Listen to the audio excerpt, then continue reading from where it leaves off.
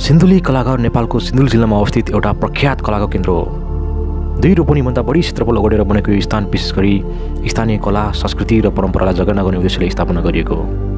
यो स्थान पुग्न सिन्धुली माडीबाट लगभग 28 किलोमिटर र खुर्कोटबाट 27 किलोमिटर यात्रा गर्नुपर्ने हुन्छ।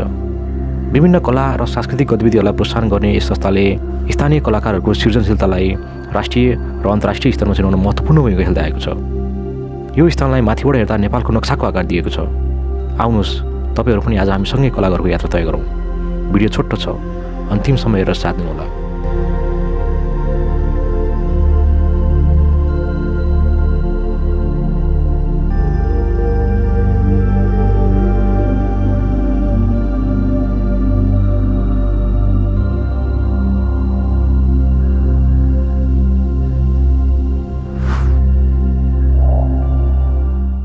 Hello guys, this is Nimesh and welcome back to my channel with another video. आज तपाईहरुले मेरो ब्याकग्राउन्डमा देखेर गेस गरिसक्नुभयो होला म अहिले कहाँ छु। यस, यु गेस्ड इट राइट। अहिले चाहिँ म सिन्धुली जिल्लामा अवस्थित कलाघर क्षेत्रमा छु। यहाँ चाहिँ म पहिला पनि आएको थिएँ। पहिला आउँदा र अहिले आउँदा चाहिँ अलि डिफ्रेन्ट पाएँ। यहाँ चाहिँ पहिला यो मलेसिया, यो साउदीको दृश्यहरू थिएन, यो पिङ पनि थिएन। अहिले यो पिङहरू पनि एड भएको रहेछ। अहिले नयाँ नयाँ चिजहरू एड भएको रहेछ र यहाँ अहिले चाहिँ शनिबार भएर मान्छेहरू पनि टमक्क भिडहरू छ, दामी छ। अहिले र पुरानो भिडियोमा चाहिँ के डिफ्रेन्स पाउनुहुन्छ भने पहिला हामीसँग आउँदाखेरि ड्रोन थिएन, बट अहिले चाहिँ हामीसँग DJI-को मिनी 4 प्रो छ। आज हामी त्यो यहाँ सुट गर्न जाँदैछु। ल यहाँ अब कस्तो आउँछ है त। बाटोमा नि हामीले ड्रोन सुटहरू लियौँ, सिन्धुलीको यो बाटोको बिपाएको ड्रोन सुटहरू लियौँ र अहिले चाहिँ हामी यो कलाघर क्षेत्रमा पनि ड्रोन सुट लिन जाँदैछौँ। कस्तो आउँछ हेरेर प्रतिक्रिया दिनु होला है त।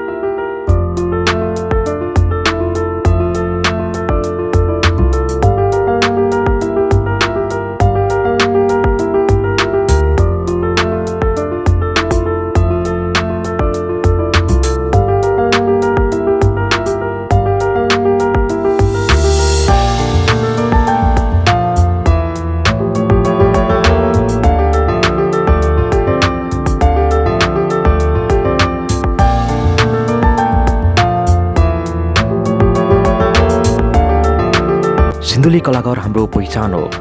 यदि तपाईँ कला र संस्कृतिमा रुचि राख्नुहुन्छ भने यो ठाउँ पक्कै पनि तपाईँको लागि एकपटक घुम्नै पर्ने गन्तव्य हो। म तपाईँहरूलाई यो कलाघरको भ्रमण गर्न र यहाँको कला र संस्कृति नजिकबाट अनुभव गर्न आग्रह गर्दछु। यदि यो भिडियो राम्रो लाग्यो भने लाइक, सेयर र कमेन्ट गर्नुहोला र मेरो च्यानलमा नयाँ हुनुहुन्छ भने सब्सक्राइब गर्न नबिर्सनुहोला। अबको भिडियोमा अझ रोचक विषय र नयाँ ठाउँ लिएर आउनेछु। Thank you for watching till the and.